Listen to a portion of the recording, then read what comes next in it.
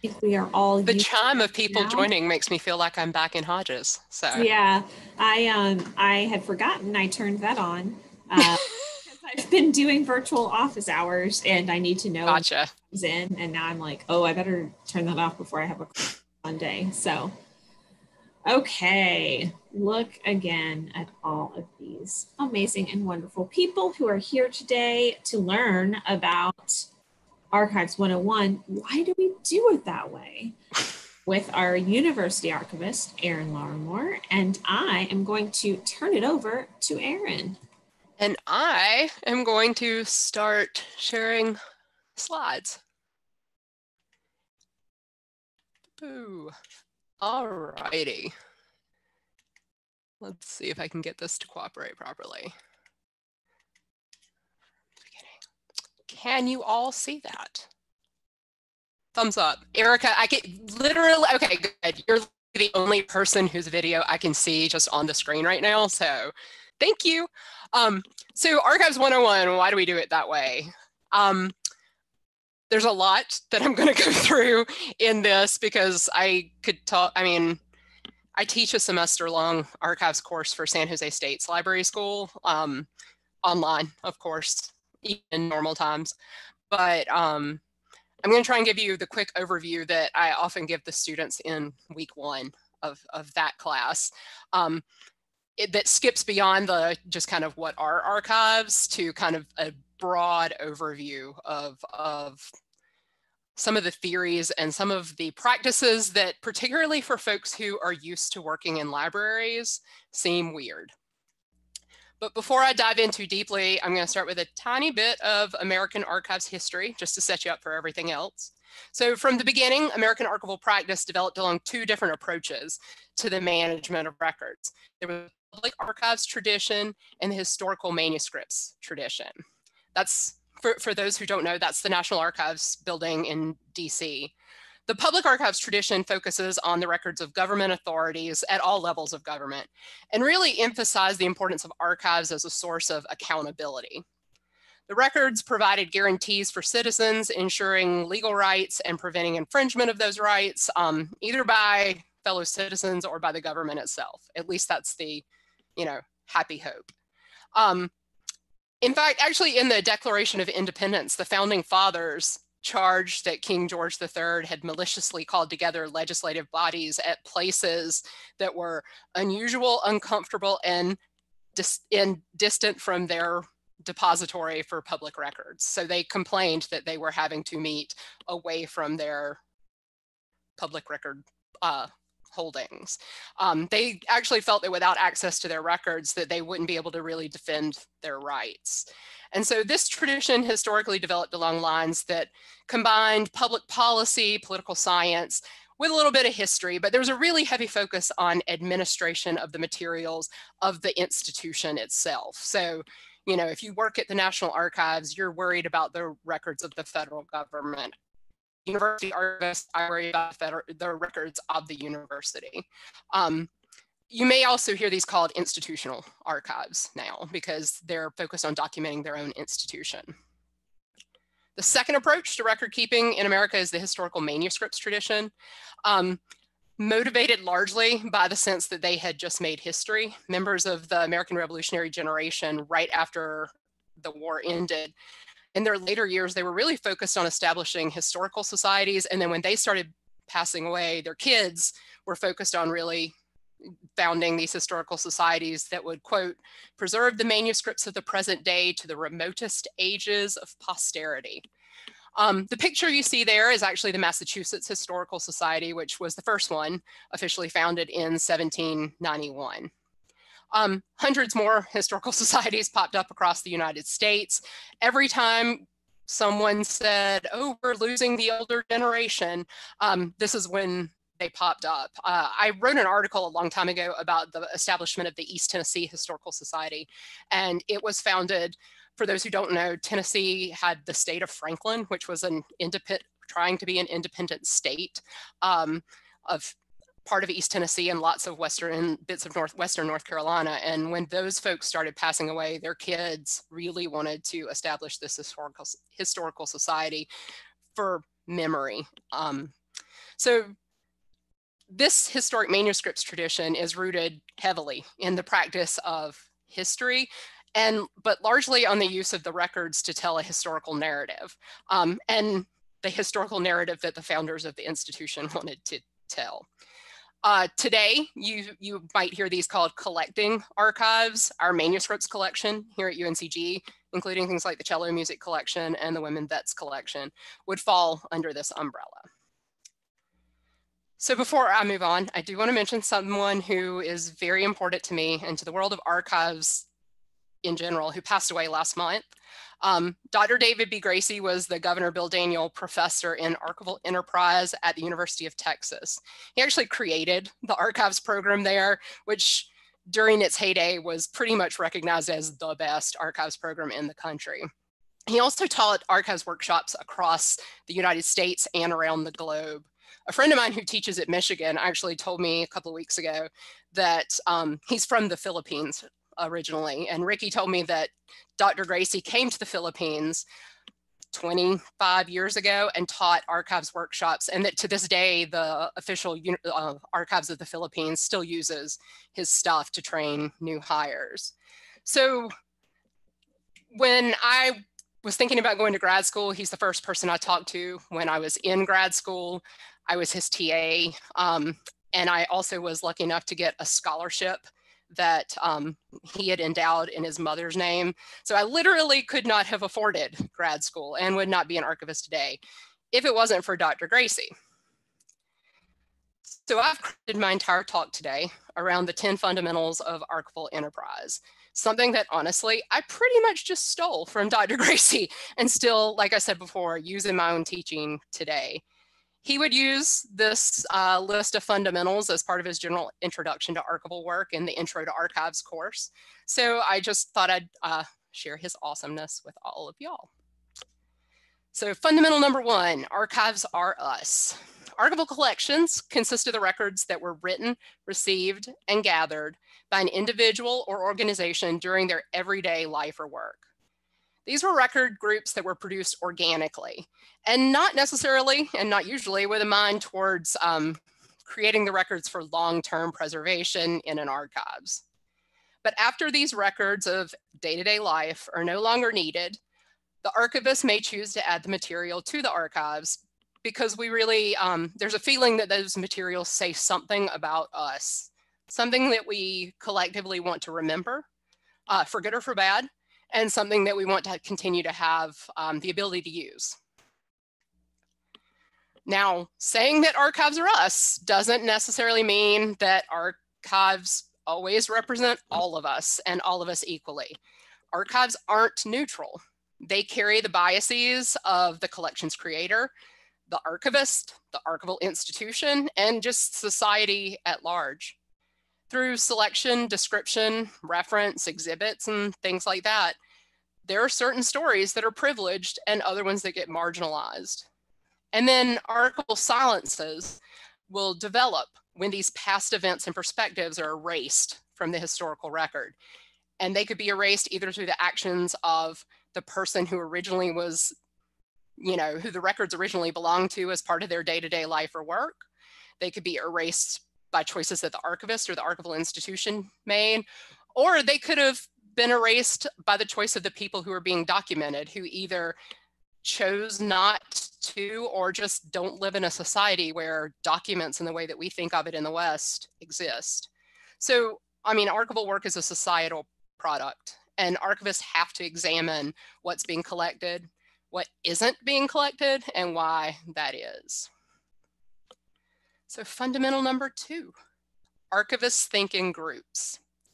FONDS, F-O-N-D-S, French, I can't fake a French accent. I can't do anything other than a South Carolina accent.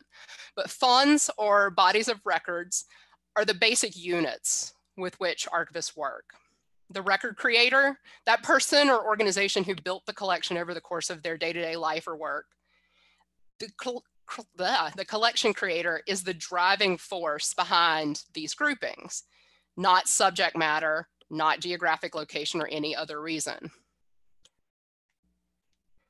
One of the guiding principles of archival enterprise is known as respect de fond. again, fancy French, literally respect the group. The principle maintains that records should be kept according to their origin and in the units in which they were originally accumulated. So we would keep the records of person A separate in a separate collection from the records of person B or person C. Now, respect de fond is very important to archives because it points to the idea that guides most of our theory and practice. The idea that context is critical to archival research and use. The organizational, functional, and operational circumstances surrounding the material's creation, receipt, storage, and use, that's all vital if you're going to be able to truly understand what it is that you're seeing. Number 3, archivists are never out of order. Another guiding principle of archival enterprise is the principle of original order. Essentially, whenever possible, that's the key, whenever possible, archivists seek to maintain the original organizational framework that was used by that collection's creator. Again, knowing how the creator organized their records provides valuable contextual information about the creator and the records themselves. That said, we don't always receive records directly from the collection creator, and we're not always able to discern the original order. For example, I actually remember, and I won't name which department it is, but there was one department on campus who sent us 2 giant boxes filled with loose paper. They had dumped everything into the box out of the folders because they wanted to reuse the folders. So when you get something like that, first of all, you cry a little bit inside, but then you also have to figure out what the heck to do with it. When this happens, we have to gain that intellectual and physical control over essentially chaos. To do this, we typically create small groups of materials within the collection known as series. So we create these series within the larger collection. Series are usually reflective of a grouping that's either based on format, so something like a series that's photographs or diaries or maps, or sometimes series are created based on function. So we'll see maybe business papers, genealogical papers, legal papers. Number 4, one good record deserves another. All of this work to gain intellectual control over a collection is reflected in a finding aid. This is the record that we produce to tell others about our archival collection. A finding aid typically contains information about the collection's management, the collection creator, and the collection's organization and arrangement. Remember that archivists work on the fonds level, so our finding aid doesn't seek to describe every single item in our entire collection. Instead, we use the finding aid to place archival resources in context. Basically, we're setting the stage for a researcher. So typically, when I'm teaching my archives class for the master's program at San Jose, this is when students who are well-versed in library practice start giving me confused looks or getting upset over the fact that we don't do item level description. But I always go back to the notion of fonds being the basic level of control in archives. When you catalog a book, you don't catalog individual pages or even individual chapters. You catalog the book as a whole because that book is the basic level of control. In archival enterprise, the fonds or collection, that's that basic level. So the records we create to describe what we have are also created on that basic level. So one thing about finding aids that's a little bit different from catalog records as well is that finding aids will also include information about hierarchical arrangement. And this is why archivists developed encoded archival description, which is a standard for encoding, specifically for encoding finding aids. Again, we identify subgroups within the fond, and we call those series. And within that, you can even have sub-series. There's a level of arrangement, a level of hierarchy that looks sort of like an outline. We need to be able to show these in our finding aids. We need to be able to show our series and how they nest within each other. And so that's what our finding aids, but also encoded archival description allows us to do. So number 5, every user is a case. As I've mentioned, our principles of respect de fond and original order are in place to help preserve information about the context in which the records were created and used and managed by that original collection creator. We do this as opposed to something like picking and choosing across the collection to have, you know, a World War II collection that just includes everything we have about World War II. We do this because every single user comes to the archives with a different question and a different goal. We have researchers who are historians, genealogists, administrators, artists. The list goes on and on and on. But also, and then even this single document can touch on multiple subjects. Any of you who have ever read a letter that someone wrote to their family in 1900 whatever, it's not about one topic. And so any of those subjects might make a collection useful for one researcher or not useful for another. So by sticking to that collection creator and respecting kind of the provenance where everything originated, we're not privileging one researcher over another. We're creating a system that balances things out. And yes, you may have to learn how to navigate it, but everyone's going to have to learn how to navigate it in the same way. So number 6, records don't save themselves. One other thing that my San Jose students sometimes struggle with is the notion that archivists don't save everything, and especially the fact that we don't want to save everything. I always laugh and say, some of my friends and I often laugh and say we as archivists actually enjoy not saving things. We really enjoy throwing things away. I think I saw Patrick was on here earlier. The departmental term for getting rid of stuff that's not supposed to be in the archives has become to Patrick it, but it works for me too. I enjoy trashing things that shouldn't be saved. So in an archival context, appraisal is the process of determining whether the records and other materials have permanent archival value. It has nothing to do with financial value, so we're not talking Antiques Roadshow appraisal here. The basis of archival appraisal decisions can include a number of different factors, including where the records came from, what the records have, their authenticity and reliability, maybe, their order and completeness, the condition, cost to preserve them, your ability to preserve them. If you have the ability to manage born digital records, you probably shouldn't be acquiring born digital records. And then the informational value that they contain. Do the records have informational value that has a value beyond what they put in place for the original creator? So there are many different theories and practices that guide archival appraisal, both on the phones level, but also when we're thinking about materials within a creator's collection. In many archives that follow the public archives tradition, these are institutional archives that serve to document the history itself. A record schedule guides what comes to the archives.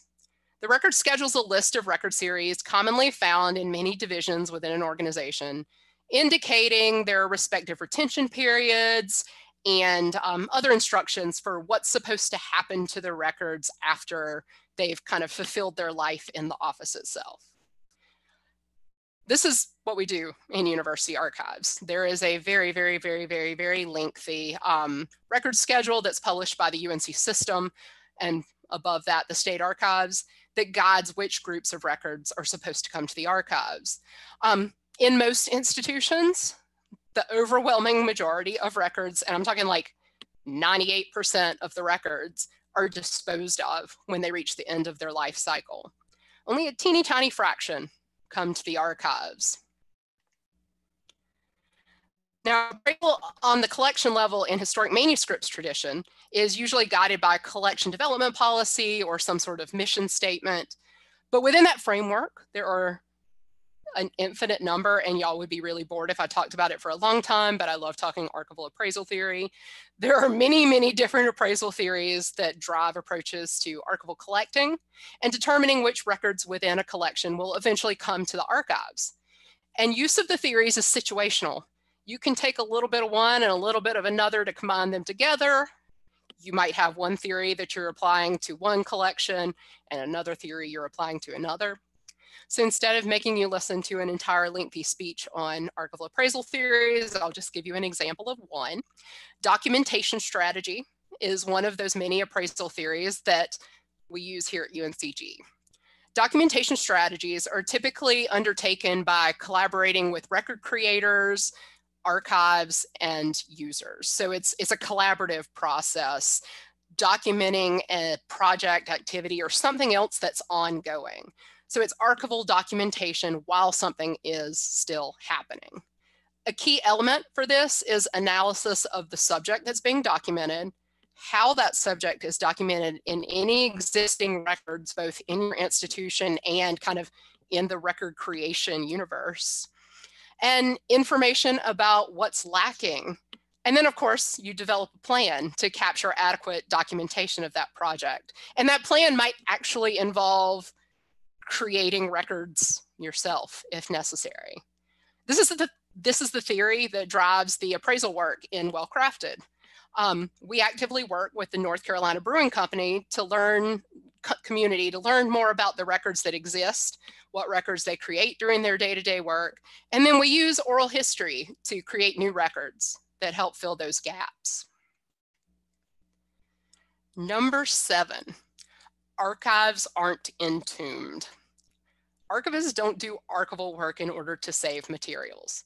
We do this work because we want collections to be used by researchers, students, genealogists, and anybody else who walks through the door who is interested in digging in.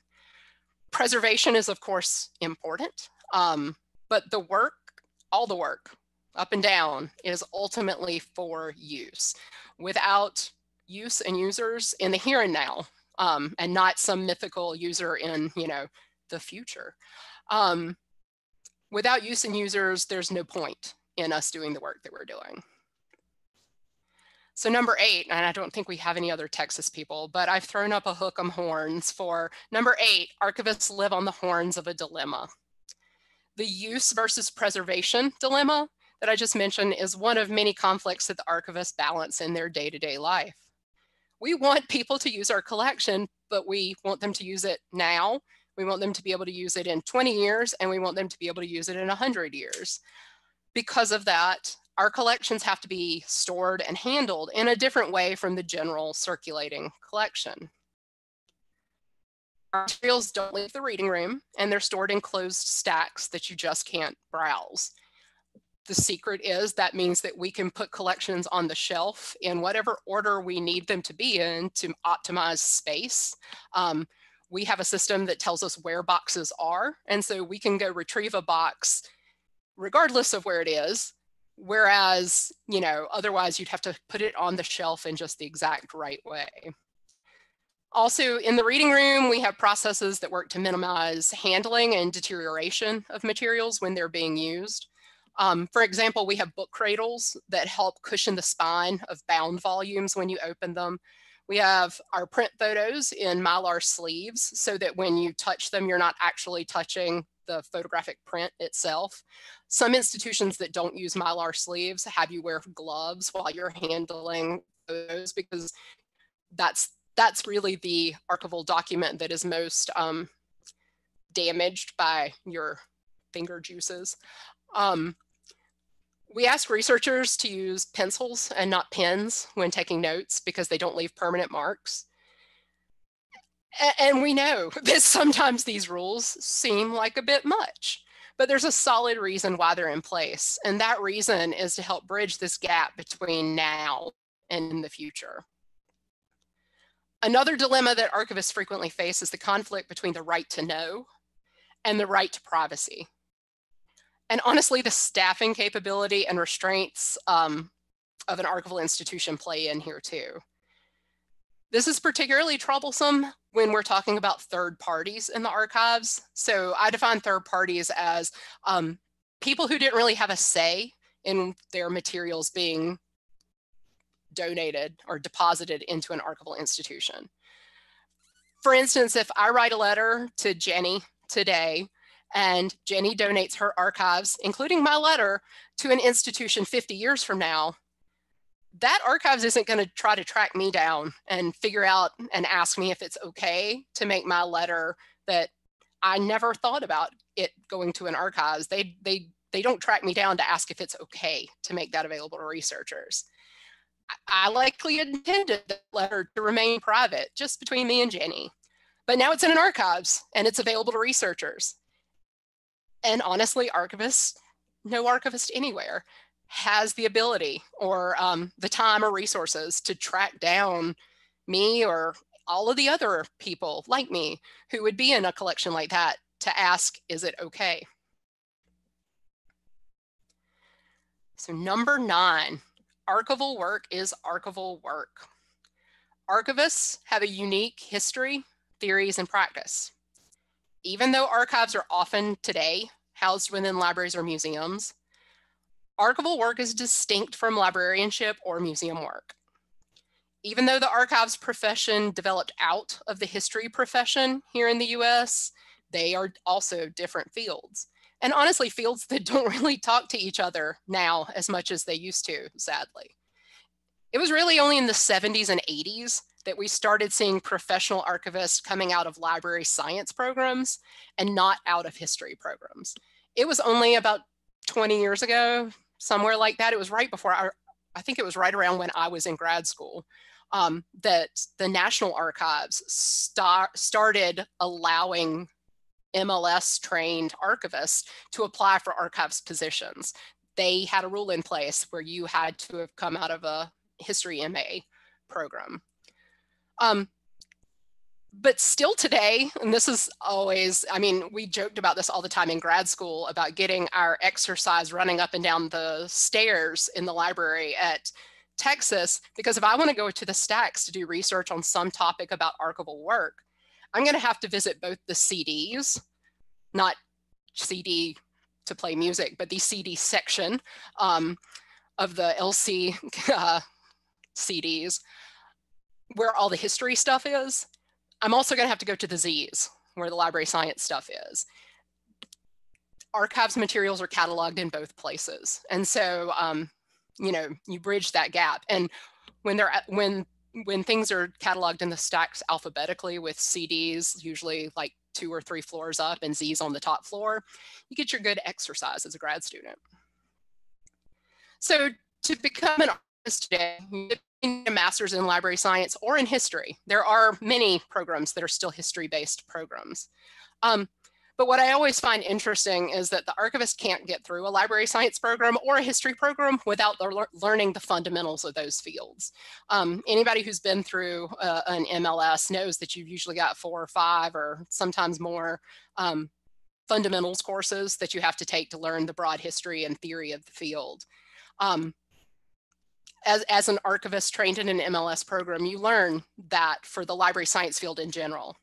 But it's very likely and very possible that a librarian or a historian could easily get through their MA program, their master's program, without encountering anything more than kind of a brief mention of archival work and why it's done.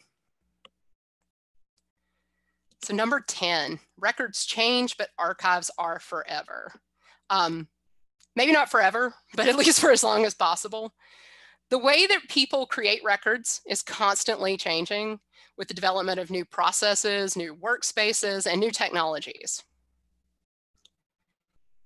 In the wake of World War II, archivists were faced with managing an exponentially growing sum of government records, thanks to the expansion of government services and the records that ensued. At the same time, typewriters made it a heck of a lot easier than ever to create records. And the mimeograph machine made it even easier to make copies of those records. This is why we see a massive growth in discussions about archival appraisal in the middle of the 20th century, We were simply producing more and more records than ever before, easier than ever before, and cheaper than ever before, because these new processes demanded them, and new technologies just made it a lot simpler. In more recent times, we've been forced to tackle the issues associated with born digital archival records. These are records that are created in a digital format from their start, and that lose something if you print them out. If you think about printing an email, there's a header in that email that you don't often see, and if you print it, you're not going to have that as part of it. And that's valuable information, again, contextual information that you lose when you print. So you want to, we focus on preserving in a native format. Digital records aren't tangible objects like a book or a magazine, but they're, when you think about it, a combination of hardware, software, and computer files. This combination, all three, hardware, software, and computer files, is necessary to be able to access the documents or even just examine them. So say we uncover a cache of 3.5-inch floppy disks. We can't just look at them and read them like we could if it was a diary that was written in 1798. We first have to find a computer with a 3.5-inch floppy drive to just have access to anything that might be stored on the disk, assuming that the disk itself hasn't been corrupted in some way. So assuming we can do that, we then have to be able to read the files on the disk. And to be honest, files stored on a 3.5-inch floppy disk likely aren't going to be easy to read with any of the software that we have today. So we have to find that magical combination that brings together hardware, software, and files before we even know what it is, honestly, that we're looking at. So I want to kind of sum things up, circle back around to Dr. Gracie. I'm going to see if this will play. Earlier, I will say, I made Richard test it with me, and the sound worked, but the video was choppy. So let's see if this will play, where he can kind of sum up the world of archives for everyone.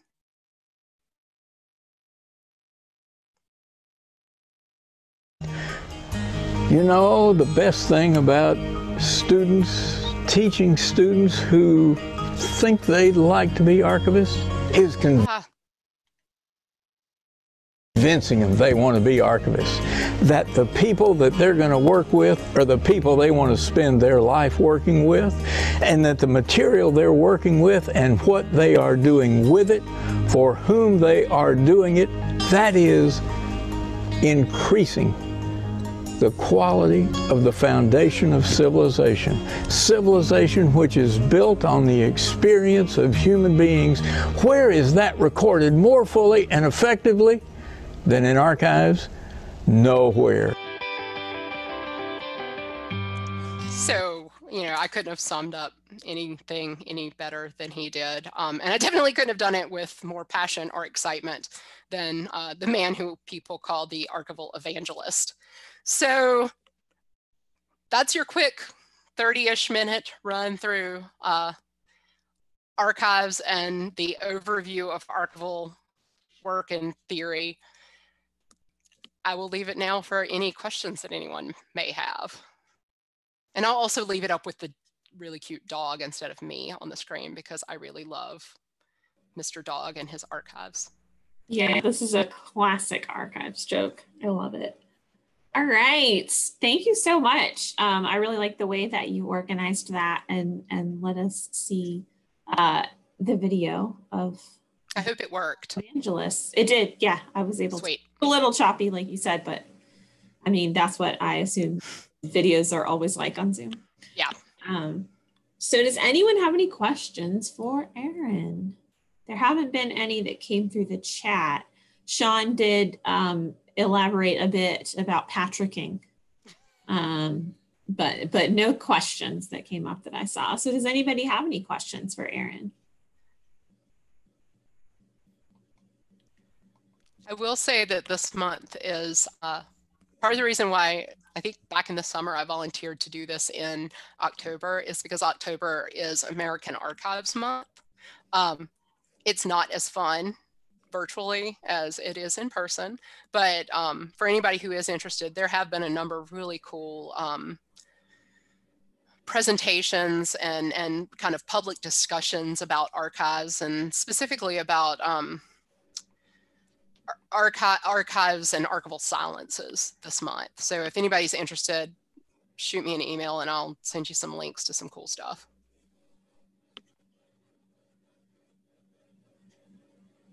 So Christine has a question. You mentioned the Philippines early on. The humidity must be terrible there for resources. How tough is it to work with environmental conditions for long-term preservation? That is a great question. I don't think Scott's here, is he?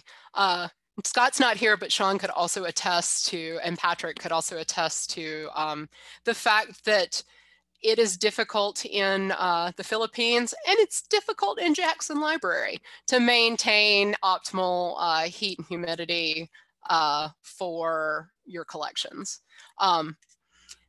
You do the best you can. You buy dehumidifiers. Many buildings are built, actually, purpose-built archival buildings can be built in a way that optimizes airflow.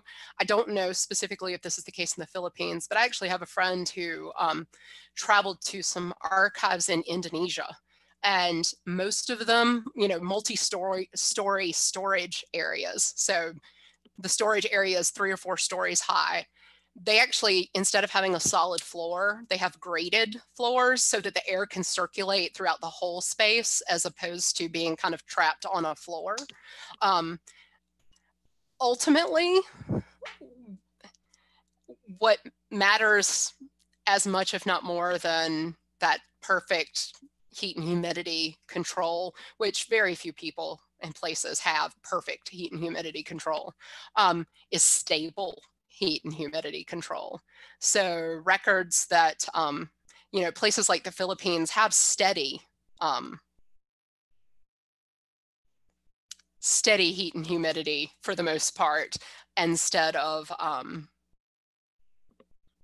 things fluctuating greatly. So that in archives world, the thing that is the worst for the materials, physical materials, is fluctuation.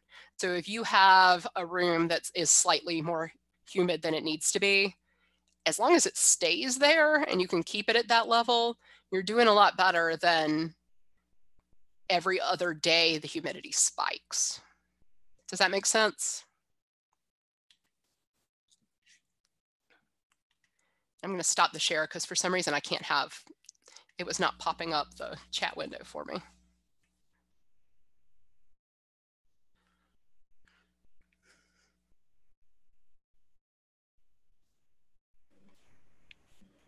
All right. Do we have any other questions? Actually, now that I just said that, I have one. Okay. Yesterday, you talked about this a little bit, but yesterday, maybe the day before, I don't know. Is this Friday? Who can say? I went to an ASERL webinar about zine collecting. Mm-hmm. And one of the things that, you're right, Catherine, it is Friday. I just looked. One of the things that someone asked the librarian there, who is a special collections librarian or archivist, I can't remember what her title was, but she's at the University of Miami. And it could be both. And I mean, honestly, this job here, of the 3 jobs, well, 4 if you count both of them at Tennessee, this is the first time I haven't had both control over or responsibilities for special collections, so rare books and archives. Wow. Well, so someone had asked her, and it kind of goes back to what you said about like letters and what your example, like if you wrote me a letter and I later donated all of my papers, which I'll certainly be considering. Someone asked her, she was talking about zine collections, if she's ever had to basically like been asked to take a zine out of a collection.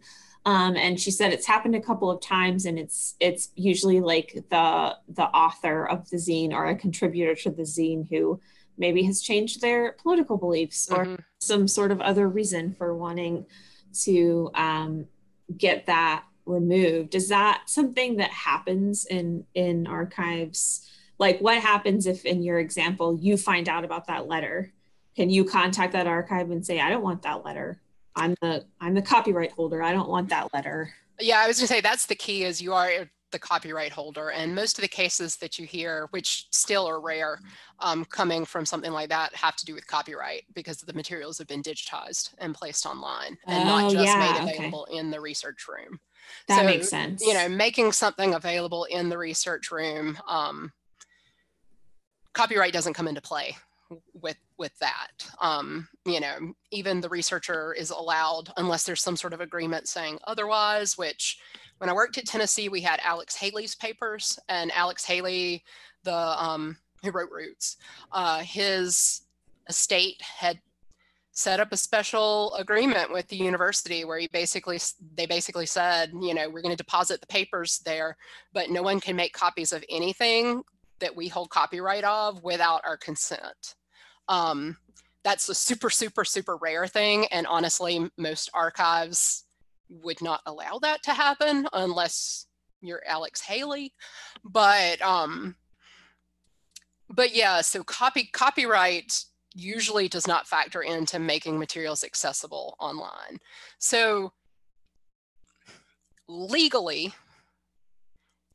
they don't have to do that with the zines. Legally, they could provide access to these zines in their researcher room for research purposes.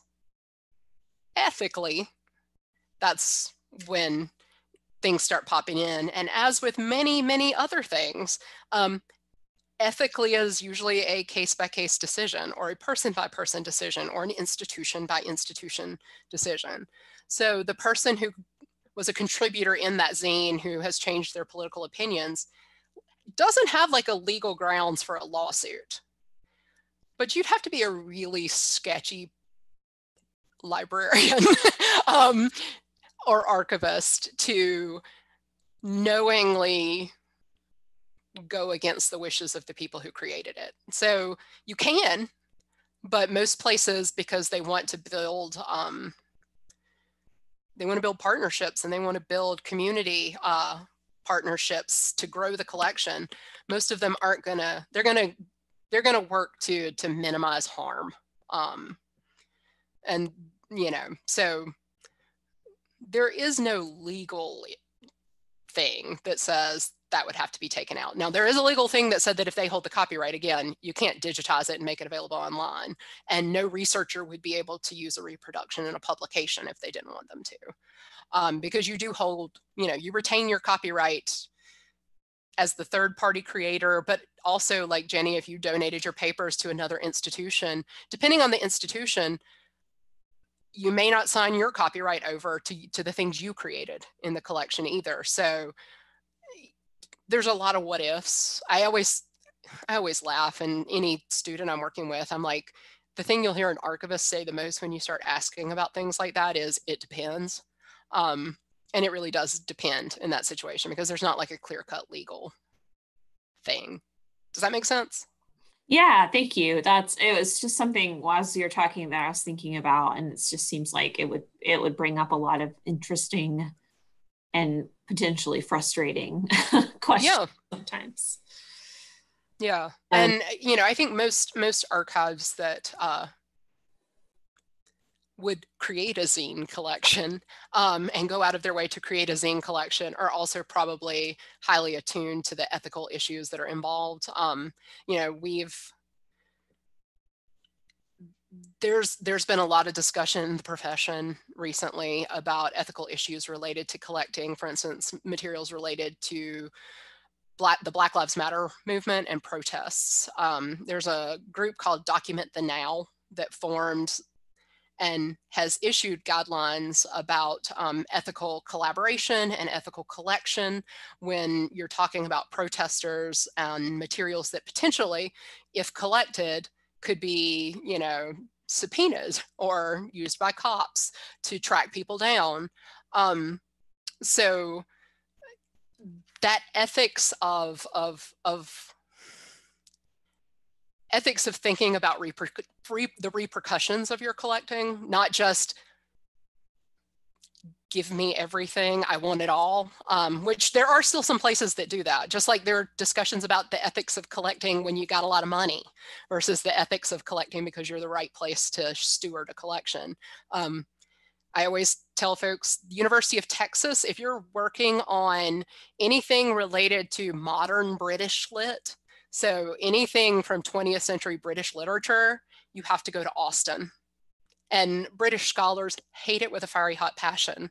But in the 50s and 60s, Texas had a bunch of oil money and they bought collections because the UK wasn't really, most of the UK archives weren't focused on collecting their modern authors. And so Texas stepped up, put some money behind it, and became the place, you know, now 60, 70, 80 years later, these are things people are wanting to research. And so, you know, there's ethics of collecting around, you know, personal privacy, but also the ethics of collecting with money being involved, and money that often would go to rich, white, influential men and not to collections created by African Americans or women or LGBTQ folks who would be further marginalized by not being offered anything for their collection in some cases and just being told it's an honor to have your materials here. That is interesting. I had never really thought about that. I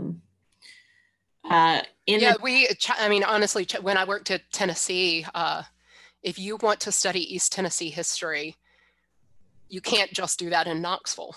Even though we had UT and the East Tennessee Historical Society, you've got to go to Chapel Hill, because in the 20s and 30s, Chapel Hill had a folklorist who went around to the mountains of East Tennessee and just took stuff from poor people who didn't know any better.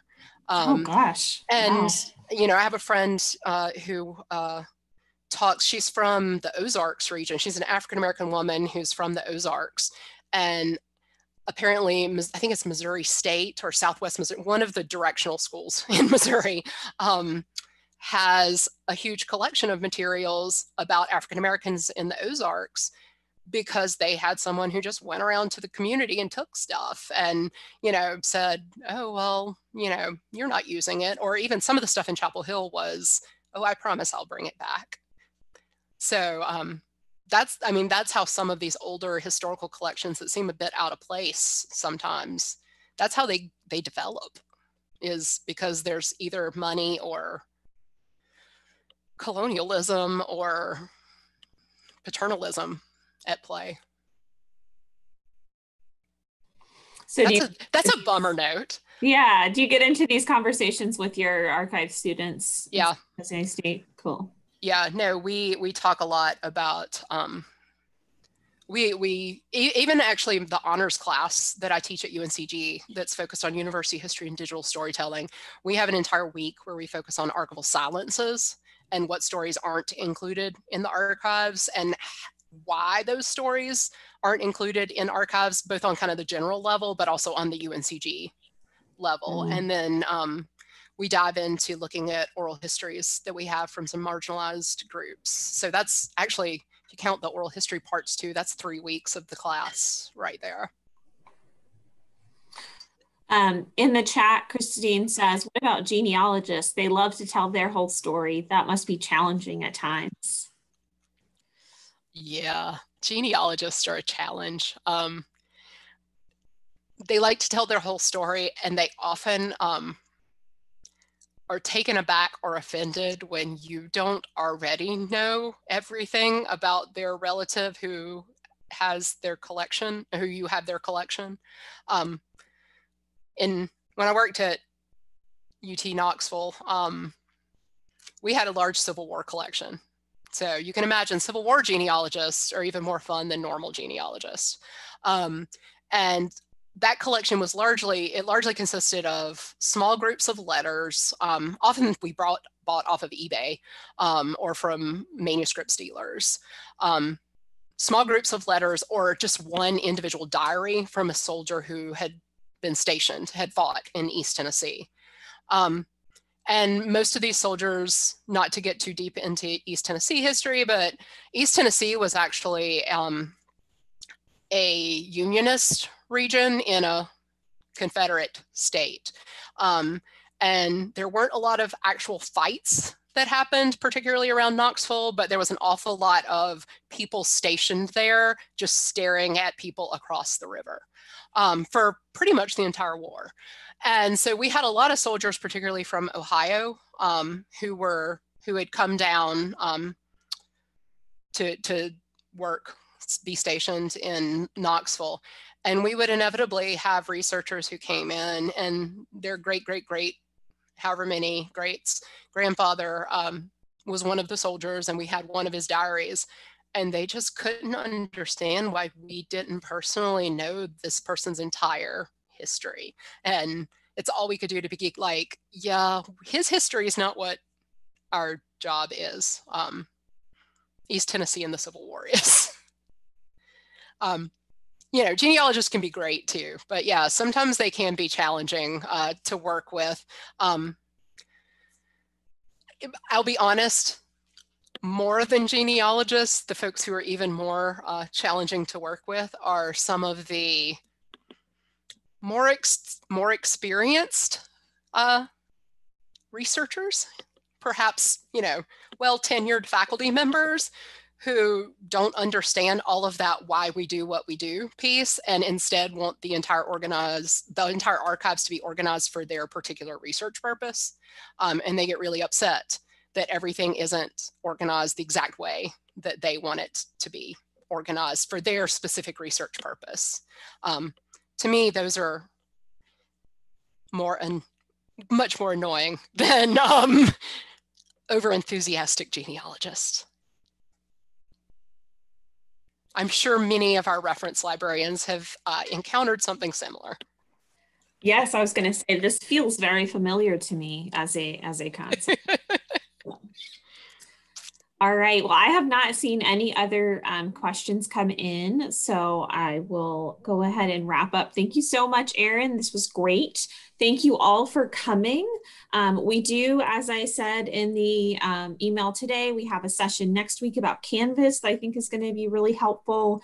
And then the week after that, we have two different sessions, actually 2 sessions on Election Day. One about visual thinking strategies that I haven't advertised yet, and one a session that Rachel and I are leading that is absolutely about anything but the election. So it will be a nice break towards the end of the day that day to think about something else entirely. So thank you all so much for your participation. And again, especially thanks to Erin for presenting. This will be up on the ULVLC LibGuide. Eventually, I have gotten quite behind, but it will happen. Cool. All right, y'all. Have a great day, great weekend. After you stop the recording, Jenny, I have a question. Okay. Not that it's something horrible and secret that